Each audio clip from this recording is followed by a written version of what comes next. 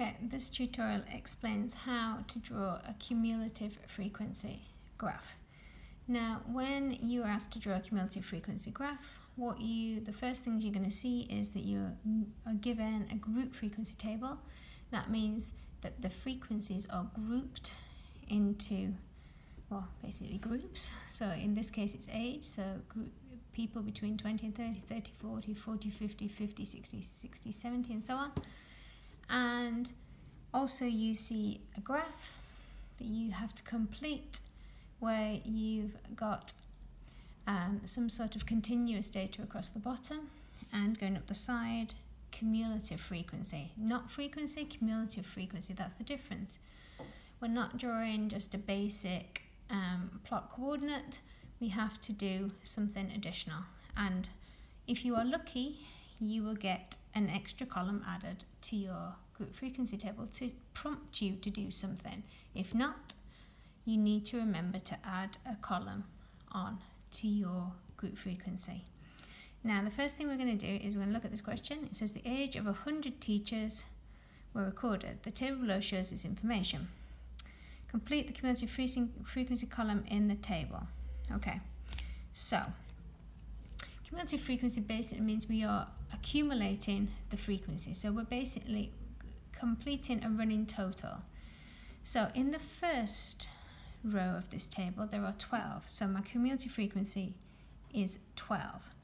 Now, if we move on to the second one, then the cumulative frequency is the 12 that we had in the previous column plus the new value for the second row, which is 30.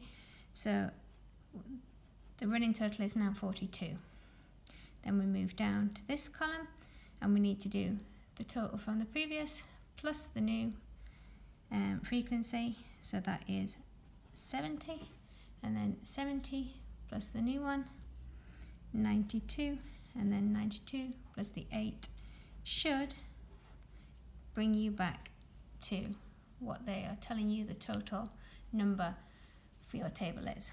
Okay, so 100. Now, that's one mark for completing the extra column, cumulative frequency column, on your group frequency table. Now, when we plot the cumulative frequency, it doesn't matter how many times I talk to students about how to plot this, they still do the same thing. You mustn't plot the midpoint. It's not that type of graph. We have to plot what we've been asked to plot. So the graph starts at 20, and at 20 there are no values because that's where the graph starts. When it gets to 30 in the first row of the table, the cumulative frequency is 12. So when it gets to 30, we now need to find 12. Now these are going to be in twos, so I need to find 12, which is 6 little squares up. Okay, moving on to the next column. Between 30 and 40, so when it gets to 40, my cumulative frequency is 42. So when it gets to 40, I must plot it at 42. When I move on to the next column, 40 to 50, so when it's at 50, my cumulative frequency is 70. So 50 and 70. And then 50 to 60, so when it's at 60, it's 92, 60. And that's 90, so 92. And the last one, 60 to 70 is 100, so when it gets to 70, it's at 100. Now, we're not using a ruler for this. We have to put a smooth curve through these points to gain your 2 marks for the cumulative frequency graph.